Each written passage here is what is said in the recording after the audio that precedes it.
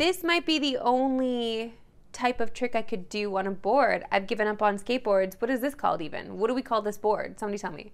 This is Sportscentre. Hey, I'm Marissa Roberto back from Philly, and it's finally here. A new NHL season officially kicks off tonight. Even though, kind of already did kick off on Friday, but semantics. And if it's anything like last year, it should be a bit awkward. Because remember when the ref opened last season by welcoming Connor Bedard to the league? Connor, welcome to the NHL, man. Okay, guys, it's showtime. Let's have a great game. I can't. That was just so main character energy. You can't be a ref and want to make it about yourself, okay? I get it. The pleasantries, but relax. This year, the Hawks opened their season against a much less historically significant team in the Utah Hockey Club. Now, Bedard's opening season did not exactly go as planned. He sustained a broken jaw that required surgery in January, which limited him to just 68 games played on the season. Now, despite missing time, he still led Chicago in goals and points, and took home the Calder Trophy for Rookie of the Year. So how does that stack up against general talent historically? Well, who better to compare him to than the guy he shares a name with? Bedard was the most hyped player coming into the league since McDavid, and they both had pretty similar rookie years. McDavid is the perfect comparison because he was also injured for a lot of his rookie season, but scored at a bit higher points per game pace than Bedard, although McDavid had more help on his rookie roster than Bedard did. And McDavid didn't actually win the Calder, Artemi Panarin did. However, the following season, McDavid officially arrived, leading the league in points and assists while capturing his first Hart Trophy. But no one has expected that from Bedard in year 2, and the FanDuel odds are a nice guide to what's realistic. His goal line is set at 34.5 and his points 79.5. But if you like him to pull McDavid and hit 100 points in year 2, you're getting 11-1 odds. And if you think he's gonna win the Hart, well, that's 30-1. But if you're new to the betting world like me, then boy, do I have a fun bet for you here. As Connor Bedard is the favorite to lead the NHL in jersey sales at plus 155, with my guy Austin Matthews right behind him at plus 210. So how does Connor II follow up in his sophomore season? Well, the journey to find out begins tonight. Officially. This is his moment to prove everything we've already known. This is the time. The time is now. To the NFL, we got some massive news this morning. The New York Jets have fired head coach Robert Saleh. The news comes after the Jets lost to the Vikings this weekend in London, their second straight loss, as they lost 10-9 to Denver the previous week. Saleh went 20-36 in 3+ seasons as Jets head coach, never making the playoffs, and finishing last in the AFC East twice. There's been plenty of speculation about Saleh's relationship with quarterback Aaron Rodgers. There was the hug-push incident from earlier in the year. That's just being rude, man. Like, if you're gonna dap it up, you gotta finish it with a hug. Like, isn't that bro code? And then there's this from a couple weeks ago, when Rodgers pushed back about Saleh's comments on the pre-snap cadence. The cadence specifically, Robert said that might be something you guys have to dial back a little bit. Is that something you think could potentially help the situation? It's one way to do it. The other way is hold them accountable. I mean, we haven't had an issue. We've had one false start. Morgan had one false start, I believe, until this. So, I mean, it's the eye roll for me. He's got rage inside of him. You feel it. You see it. Now, in Saleh's defense, in all of his tenure as Jets head coach, these are the 6 quarterbacks he had under center.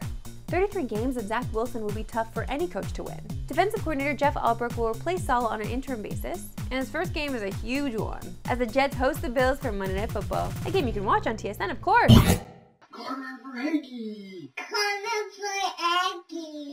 Time now, my favorite segment and yours, that we love sports today. Why we love sports today. And typically this segment is me dunking on children because that's fun. But this is just a baby, and who can be against something so precious? Connor Bedard. Sergei Bobrovsky. Matthew Tkachuk. Aaron Ekblad. Go Panthers. Bye-bye. Bye-bye. See you another day. Oh my gosh, that is so cute. That's so sweet. But now say Austin Matthews.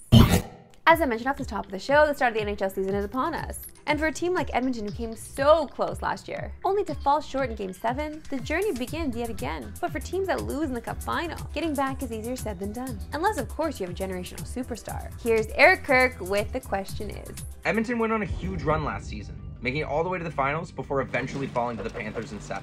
And here's how that actually hurts their chances going into this season. Over the last 40 years, 23 teams have followed up their finals appearance with a first-round exit or missed the playoffs entirely. In fact, only 3 teams have gone on to win the Stanley Cup, including last year's Panthers. The other teams to do it, though, were actually pretty close to the 2024 Oilers. And that's because they were both led by generational talents who put up monster stat lines in the postseason.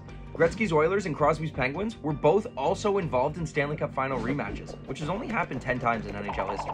And the initial winner has gone on to go back-to-back 70% of the time. Interestingly enough, Edmonton and Pittsburgh were 2 of the 3 teams to win their rematch. So maybe there is a path for McDavid's Oilers after all. The question is, can the Oilers go on another run? I was off yesterday, and before you chirp me for taking vacation, because, like, please. Just know that I have a map and a quest to visit every single ballpark in the majors. Now, the Oakland A's kind of ruined that for me. Well, the Oakland A's management kind of ruined that for me, but it's okay, we'll discuss it another day. And when there is a chance to knock a new ballpark off my list, especially for a playoff game, well, I just gotta do it. But hey, at least I'm bringing back content. Here's my journey to Philly for NLDS games 1 and 2 to knock, another one off the list. We've never been to Citizens Bank Park, so we made a last-minute decision to walk into enemy territory and cheer for the Mets. But nothing is better than playoff baseball, and this is NLDS Game 1. I've never been booed so much in my life, and I've been doing this a long time. The language in this ballpark alone is not G-rated. Wheeler was dealing, but fortunately for the Mets, the Phillies weren't putting up a lot of numbers. It's time for a vibe change for the Mets. Went to grab some food. This pizza was a little dry, but honestly delicious. Then we tried some Philadelphia water ice. And oddly enough, the second I started eating it, the Mets started rallying. My husband made some Mets friends, and the Mets took a W. Now, can we be so lucky for Game 2? Mets fans today. If you haven't noticed by now, my husband is a heckler. Really, all he's doing is riling up the Philly fans in this section. And the second Philly started putting runs up, we did not hear the end of it. It's 3-3, and I got hit in the head.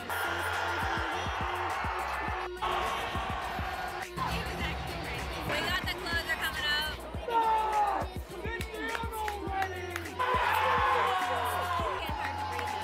Hey guys, the Adams is up. 2-1. This is the most stress I've ever been in a ball game. Ooh, I could smell that walk-off coming from a mile away. What an incredible experience at a ballpark. I wouldn't have changed a thing. I did get spit on a bit, but I asked for an authentic Philly experience, and I feel like that's exactly what we got. Now, I hope what you've taken away from this journey is that Philly fans aren't as bad as they say they are. There's bad fans in every city. So Philly just has some loud ones that tend to make the news, unfortunately. Did I see some rowdiness? Sure. Did I see security come and tell one of them to stop being so rude to Mets fans? Yes. But it's fine. It's fine. I love Philly. Now, since I posted some of those videos, do I have some Philly fans saying to me that I shouldn't be allowed to eat their food if I'm wearing Mets colors? Yes.